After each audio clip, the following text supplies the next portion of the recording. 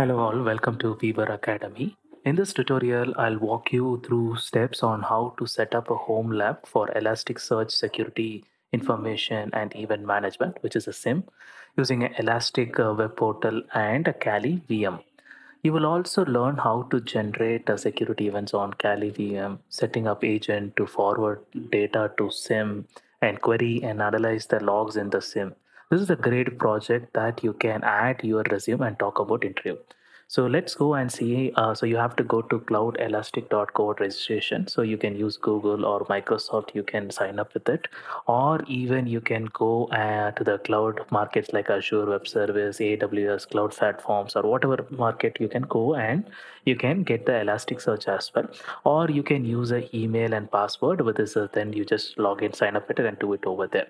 So this is a very simple process. You just need to create an account on it. Once you created account, you will be have to integrate it. So I have login. If you see that this is the page will be loading on it, would have a lot of options like securities and those things. So now what I'm going to do is I'm just going to integrate it. So let's click this add integration. So what I'm going to integrate is, so this is the integration button. You just click it, it'll automatic. So now what I'm going to integrate, I'm going to integrate Cali.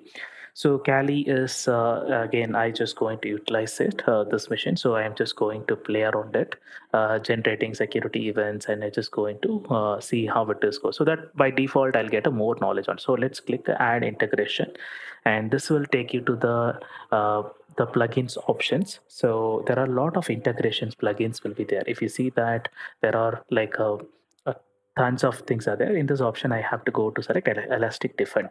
But if you see that there are like a lot of options are there, so it's good for means Elasticsearch. You can integrate with any options, anything's over there.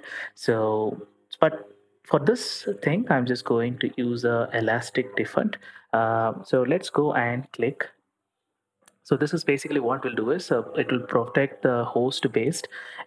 Basically, whatever the logs are coming from the host, it will prevent and detect and alert me over there. Okay, so let's go and Elastic Defend. And this is something like I have to go and add Elastic Defend here. And this is going to integrate. So let me install the agent. This is actually works on its agent base only. So Elastic's agent supports on a lot of platforms like Linux, Mac, Windows, RPM, Debian, Kubernetes, and everything will be there. But I'm just going to use a Linux star. So let's me copy everything and just paste it over there. So just copy to the clipboard. I have copied. Let me go to the terminal, and simple as just paste this command. So it will once you paste the command, it will start downloading the agent, Elastic agent. It's basically beat agent will be there. So then it is going to extract it. After that, it going navigate to this folder, and then it is going to install this agent script over there. So this is a simple script which is already predefined it, so it's easy. Anyone, even a beginner, can do that. It is just copy paste, and it will take us some time to install the agent. So let's wait for the agents to be get completed, and it is asking you want to install it. Yes, please install and for run the start the service. So I'm just clicking yes. Okay. So if you see that the agent has installed successfully on the Cali Mission. So now what I need to do is I need to do little bit setups. So ls agent is done, and if you say that one agent has enrolled it. Now I have to add this agent into the integration. So basically I have to integrate with the certain policies.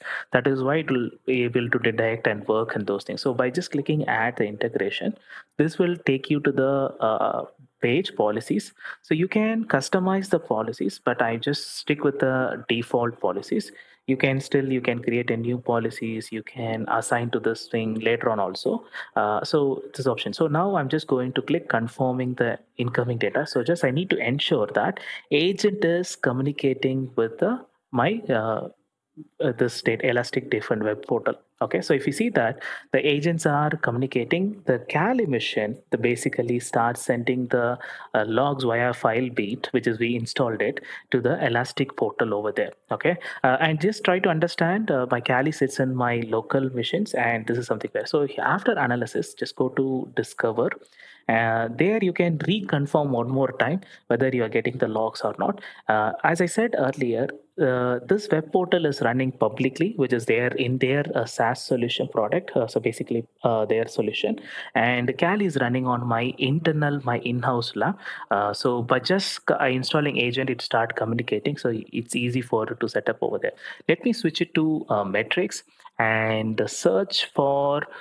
You can see that it will go into query in the metrics manner, and even you can understand it is all just a parsing information. So the logs are parsed in the timestamp manner you are getting over there. It is quite related to the Splunk, but yeah, but moreover in industry standards they are doing it.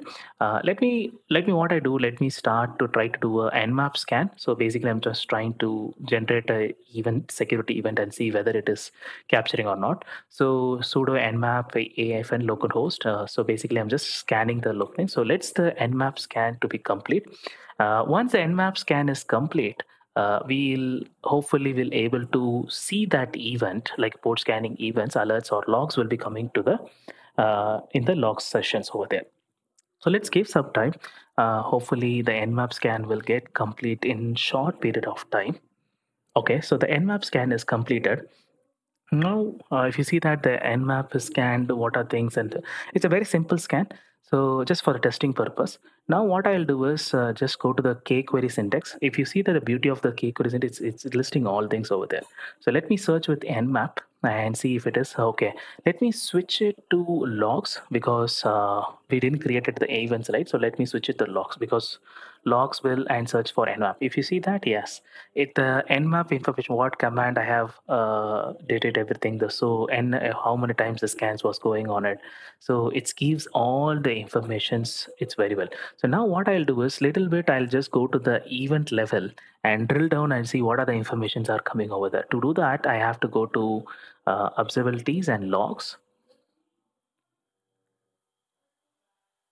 Okay, so here I have to search with arguments. So here I have to process dot argue uh, is equal to. So the beauty see right, it is automatically help me to that. It's even the beginners can easily learn the queries over there. So let me use the keyword called nmap and let me see what are the events are generated over there. And even you can add boolean expression and an or. So if you see that the process has been created for everything. So let me click one event and see the full details of it. So you can see that it is when it is generated, it's generated from where it is coming. So how many, so you can see that from which IP source IPs are coming over there.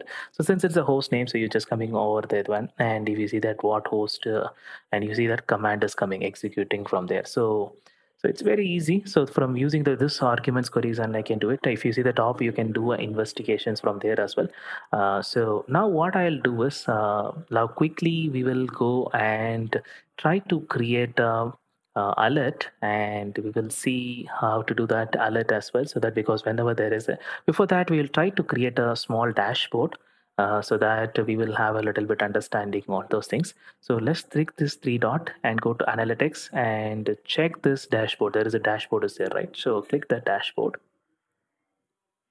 So here we are going to create a dashboard. So basically there are like a predefined template dashboards are there, but we are going to create a new dashboard.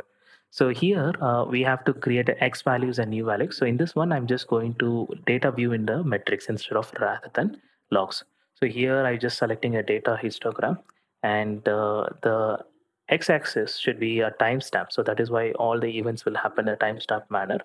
And I'm just giving the minimum interval 30 minutes as it is. You can just again include empty rows so that I can understand how often the logs are coming and how often the logs are not arrived over. That is also gives me. Then vertical axis, let me go and create it over there. Here I'm just going to create a count. So basically how many records are accumulating, that is where. So if you see that once I click it, automatically the graph is generated.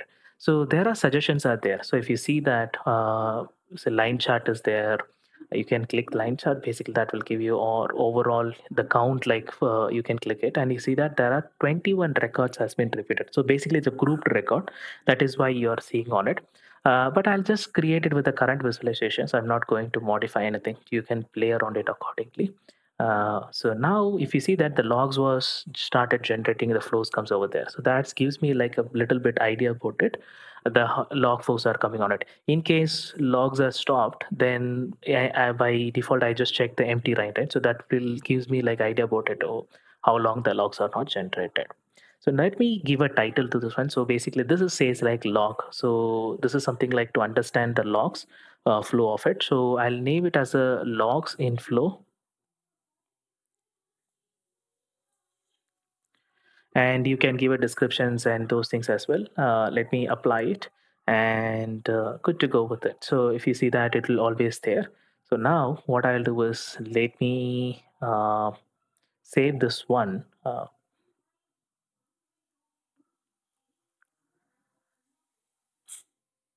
Okay, so what I'm doing is I'm just going to create a. Okay, I forgot to save this one. So let me save this one. I'm so sorry. So let me name it as my dashboard.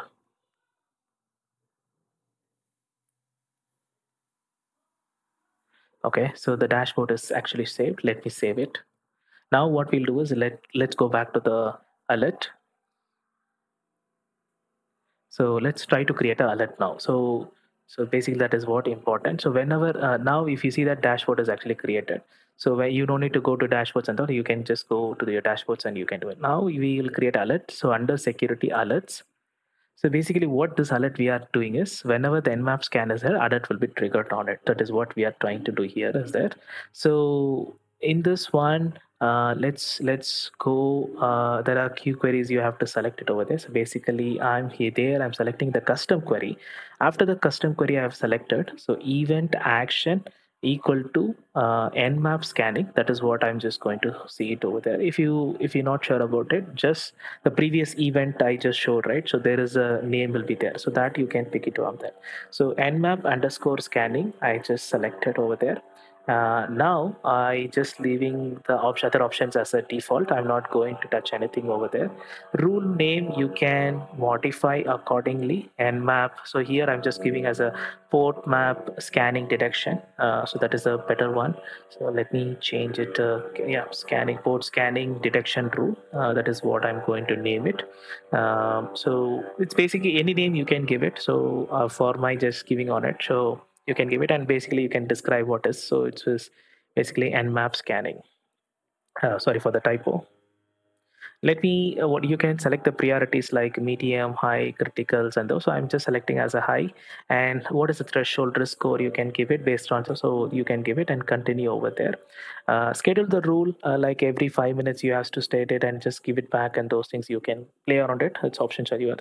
Here is a very very important, the rule action. So once the alert is detected, what it has to do it over there. So there are like a lot of connectors out there.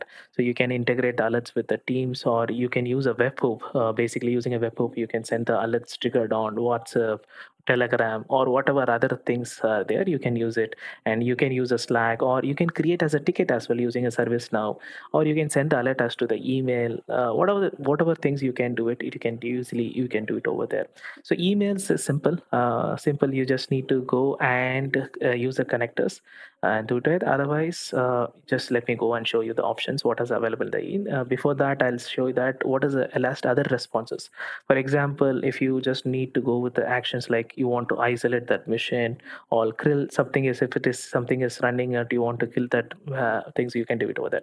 So as I said earlier, elastic things you can by default it comes with the cloud SFTP. It's a free since it is you are using it, but you can use your own SMTP rules and you can send the email to particular over there. But I'm not going to do. I'm just going to create and enable the rule. So now if you see that the rule is enabled successfully, so let's wait for it, the rule to be generate completed. And if you see that the severity is high and the score is 3. So if suppose any nmap scanning has happened, automatically this rule will detect, and in the alert portal you'll be getting over there. So you can keep play around with a lot of things, and even you can go to the dashboards and you can see the nmaps again, filter with the nmaps, and you can see in the log force over there. So a lot of options are there. So let me save it because it says yeah, let me save it. Let me try to see other rules as well. So you have to go to the same. These are the rules which is pre-installed, pre-configured everything. So by just clicking this into this, dragging it, you are enabling the rule. So according to your home lab projects and use testings over there and what are the things you can do it. So now what I'm going to do is I'm just enabling the SSH thing so that I'll try to see SSH brute force attack and see if it is I able to play around it over there. So let me first of all let me see if it's SSH is working or not. So SSH Cali at the locals. Okay. So basically the service is not running. So let me start the service. Okay. Hopefully the service will be start. Let's give some time. Okay, so the service is started. So let me see the confirm. Yeah, if you see that the service is actually running over there. So now what I'll do is let me do a brute force attack and let me reconfirm it whether it is now it should prompt for a password. That means that okay, service is run. So let me do a Hydra and do a password brute force attack. So if you see that I have successfully password target access things over there, and let's see if I can go back and see that the rules are detected. So that's mean basically if you see that warnings are coming, so that means it's working over there. Let's closely take a one rule what it didn't it over there. So if you see that it is a potentially internal Linux brute force directions, this is a rule is created.